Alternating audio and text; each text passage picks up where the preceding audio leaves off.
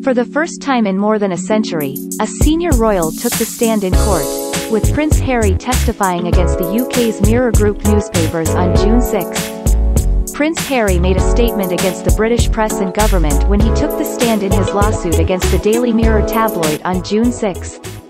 Our country is judged globally by the state of our press and government, both of which I believe are at rock bottom, Harry said when he testified in court. His appearance on the stand was quite historic. Kendall Jenner channeled her sister Kylie when she rocked much fuller-looking lips in sexy new videos.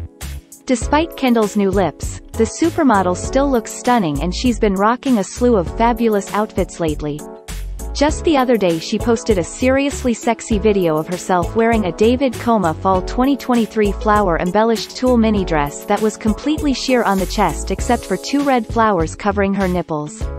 She accessorized her look with a pair of Bottega Veneta Spring 2023 pumps and a David Coma Fall 2023 red skinny scarf.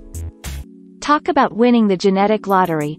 Pierce Brosnan is the youngest child of Pierce Brosnan, and he clearly inherited his father's good looks.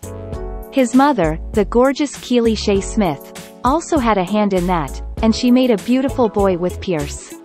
Pierce has made use of his good looks by launching his modeling career.